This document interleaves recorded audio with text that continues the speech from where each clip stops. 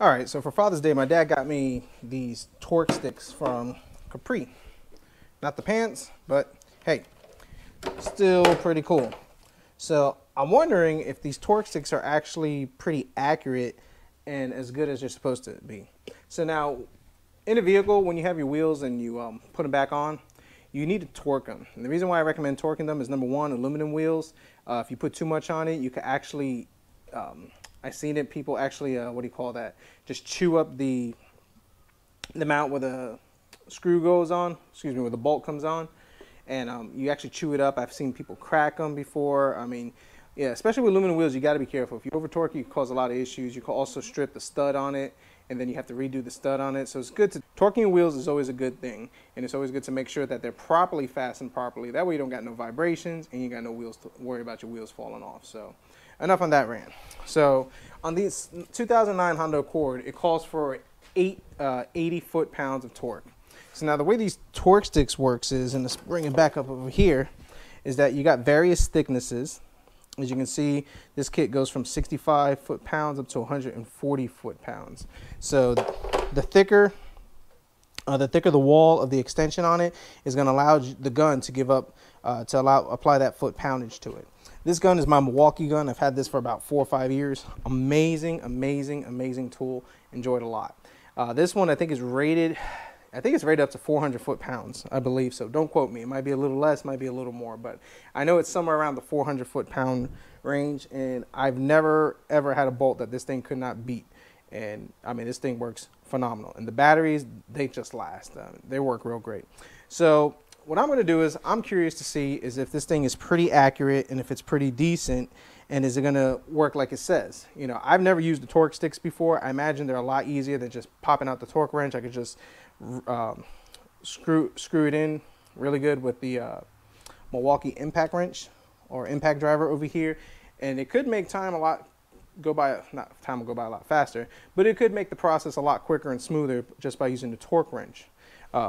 These what do you call these? Yeah, these torque, whatever you call them. It'll make it a lot easier using it. So what I'm going to do for the test is I'm actually going to snug them. I've already snugged them down. I haven't even torqued them, and I'm going to impact them with the 80 foot-pound one over here for the torque stick.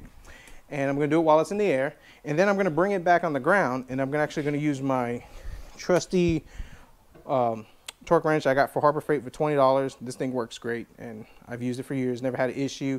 When you hit over 100 foot-pounds, it gets a little sketchy sometimes, but anything under 100, I've never had an issue with it. So I'm gonna go ahead and we're gonna put this thing in pile driver mode. Let's see.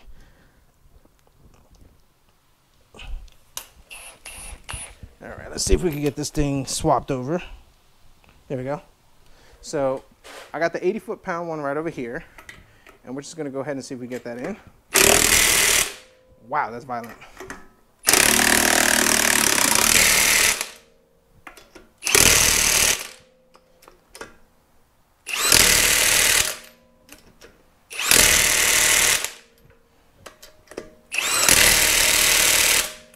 All right, so I'm glad I was only 80 foot-pounds, because I think if it was more, it probably would have twisted my wrist off. So now the wheel is in, it's tight. So what we're gonna do is we're gonna take this off jack stands, and then we're gonna try the Harbor Freight and see if it hits 80 foot-pounds like this torque stick is measured from. So let's get this off the jack and we'll take a look at it. All right, so now we got the car in the air. So what we're gonna do is we're gonna try to set up the camera right over here just so I can do my thing. All right, so got the torque wrench. We'll get the 19 millimeter. Okay, got it set for 80 foot-pounds. And let's see if this thing torqued it to 80 foot-pounds. Oh yeah.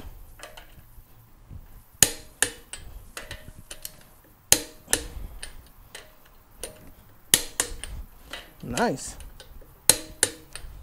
Now usually what I typically do is I usually give them an extra 10, but yeah, so far the thing worked pretty good. So I'm just gonna give it a little extra.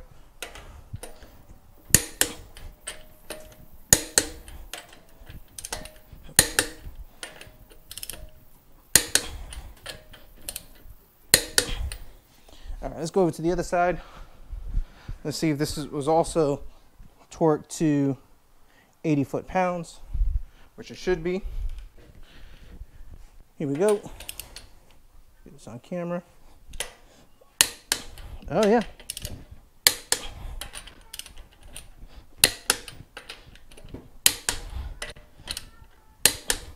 Let's move this up a little more just to kind of make sure that it's just not heavily over tight. Okay. Put a 90.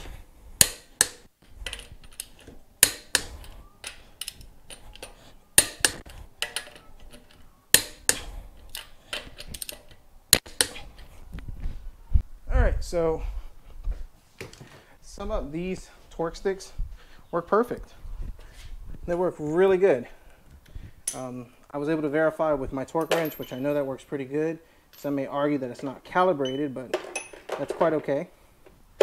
It was definitely torqued up to 80, and then when I hit it up to 90, I was able to give it a good oomph. So yeah, definitely happy with these. This will actually make changing tires and all that good jazz a lot easier. As far as torquing it down, I mean, I could just buzz it in with the gun. So yeah, definitely happy with this. So torque sticks, are they good? Are they worth it? Absolutely. This one is Capri. Got this from my dad for Happy Father's Day. Greatly appreciated that he got it for me, and very happy with them. So thanks for watching, and we'll see what we do next.